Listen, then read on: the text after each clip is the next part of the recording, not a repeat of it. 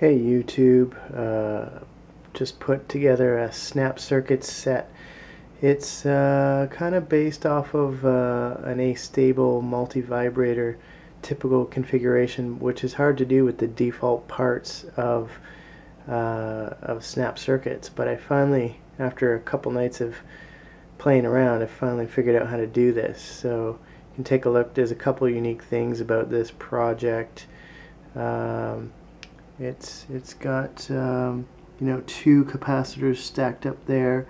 It uses the S3 relay in a really strange way, and I'll show you what it does. So basically you've got a blinking light that goes from red and then back to green.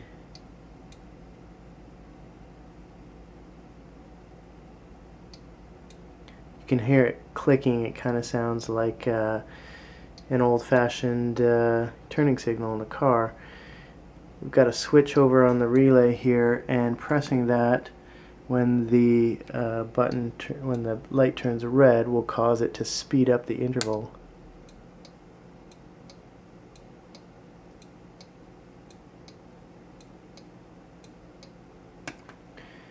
So yeah, that's pretty much it.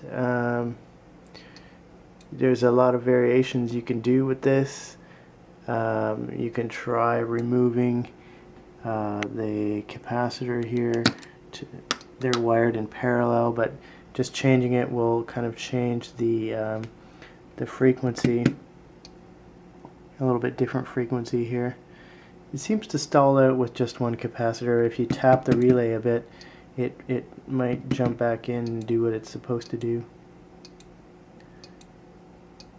And then you can mess around, of course. Try some other capacitors and see what happens. Another thing you can try is flip-flopping the two resistors here, R2 and R3. If you switch those, you get a little bit different behavior as well. Anyways, I'll post a schematic and have fun with this one.